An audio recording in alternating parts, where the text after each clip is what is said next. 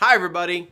Today we're going to work on creating a vinyl image, something that we can have as a vector, but that will be able to be cut in vinyl that's only going to be one color. So we need to make sure that if we have two objects on top of each other, we can show the difference in them, have some kind of spacing so we show that that's there, and we'll play around more with Adobe Illustrator here. So let's see what we're going to do right now.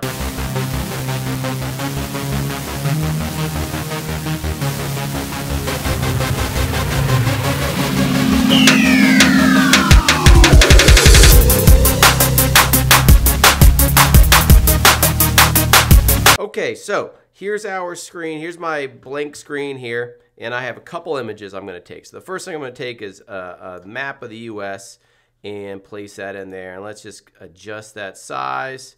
So obviously I can just do it this way. If we have the transform tools along the side, we can also just lock everything in and take my width and drop it down to whatever I think. So let's see if 5 will do, or maybe I'll do like 4.8. So there we go. All right, so that was two ways of doing it, dragging it or just adjusting it in the middle with the numbers. Okay, so that's good there. And right away, I'm going to image trace. Now, image trace, when I click on it for my quick actions, I have all these actions and I'm just gonna wanna do black and white logo. So if you are trying to fine tune things, let's say you have a black and white image and you want to get rid of the white as much as possible, you could also go up to your object and find in object your image trace. So if I look at shape, I'm sorry, no, not shape, image trace right there, I can do make. Same thing. Now this is where we'd be able to fine tune your image trace. So I'm going to go up to my options.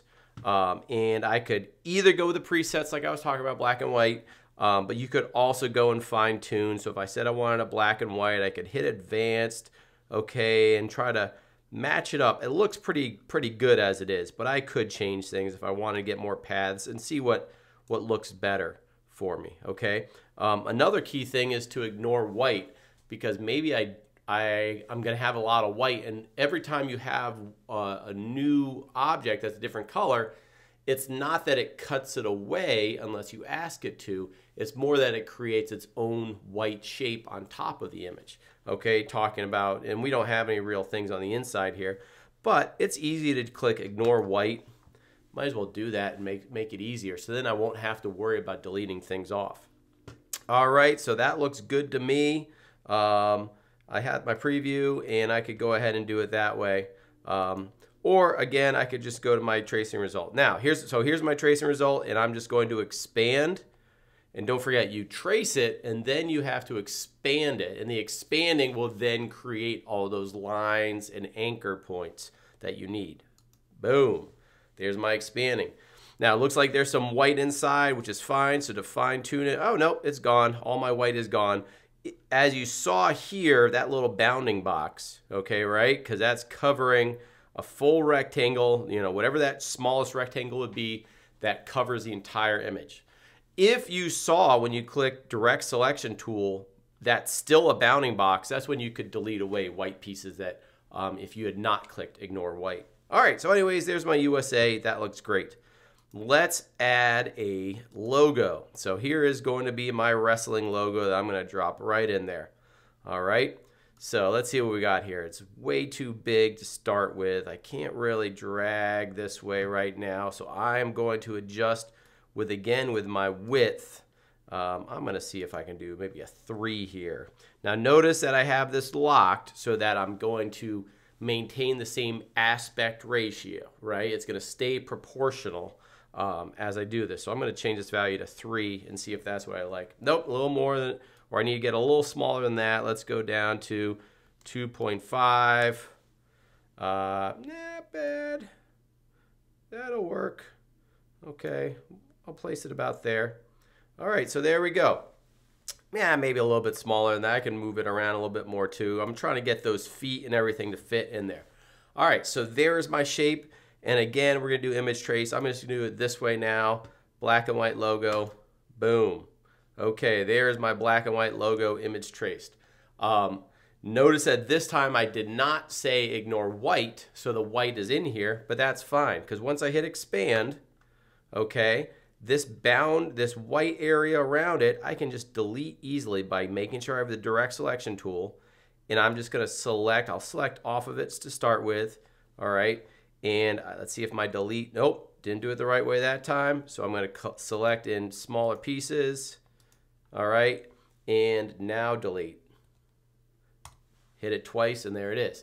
So here we go. I have two shapes that are expanded, have the anchors around it, all that. But obviously, if it was going to be a sticker, you know, let's say you're making a window car sticker or car window sticker, then you're going to want to be able to see the differences. And it's only going to be one color. It might be black, white, whatever to put on the back of your car. So to fix this, what I'm going to need to do is get a little bit of an outline separation. Okay, and the way I'm going to do that is I'm going to go to my object and I'm going to see path.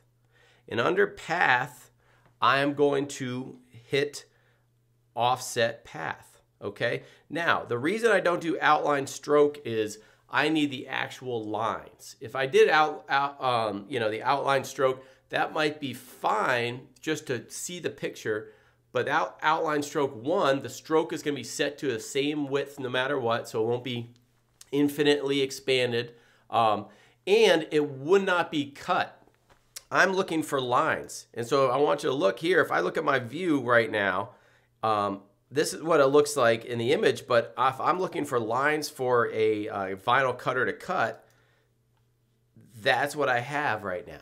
Okay, so let's go back to it. So I'm back to my preview. I need to get this outer line. All right, so I am going to do path and offset path, just like that. Okay, now you can adjust the width. Notice that I have my preview selected so that I can see what I want, you know, see how it is, and that's just a little too much, and that's 0.013. So let's do 0.05 and hit tab. Don't hit enter yet. Yeah, that looks a little better. Okay, if you don't like it, if you want to go a little higher, maybe we could do 5.5. A little better. Yeah, I just did a little bit, but this is going to be the space in between those two lines is what I'm going to have to peel away. That's vinyl. So I think that looks pretty good. All right, so I'm going to hit OK. And so here's the shape. Notice there's both shapes are there, but this is one black shape that's on it. And all I have to now do is use a Pathfinder, and I'm going to subtract away this shape from the USA logo. Okay, so all I need to do is get to my Pathfinder, all right, which is right there. And let's see if it'll work. I hit the minus front. Did not work yet. Oh, I got to select both of them. Okay, now let's look at my layers. If I don't see layers, I don't want to get that inside one selected. Okay, so I only want to get one of these selected in here. Do I want that one? I want that one there. Okay, and I'm going to hold the shift down to get the USA. Now I'm looking better. Okay, so now let's go back to the Pathfinder. Minus front. Boom! Look at that. Okay, so I've cut away that other shape into the USA logo. Okay, and so I have the other piece showing still, but notice if I hide that, okay, I have this whole area cut away. All right, so that looks pretty good. So now let's look and see if my outline shows what I want to show. So these are going to be separate cuts in here, right? That's vinyl that I'll be able to peel away and get out of the way there, okay? And the rest is looking pretty good.